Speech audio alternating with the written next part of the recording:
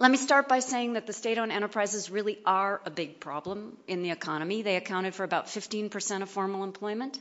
And at their worst, they were running net losses of over about €1 billion per year, receiving about 3% of your national income in transfers each year, and had accumulated over 14% of your national income in what we call contingent fiscal liabilities, about 6% of that in the form of government guarantees, at least 8% of that in arrears that they owed to state entities.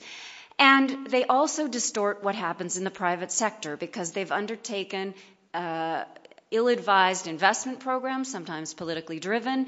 They have propped up failed enterprises. They've deterred private investment and activity, and they have distorted the wages and labor market. And what we see here is that wages in the public sector exceed wages in the private sector, and that's really, again, by global standards, quite an aberration.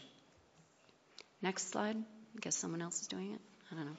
So on the commercial state-owned enterprises, a couple years ago, the government, undertook to finally address a legacy of the former Yugoslavia. You had about 600 commercial state-owned enterprises with about 100,000 workers. They were only generating less than 1% of GDP, so really doing almost nothing for your economy.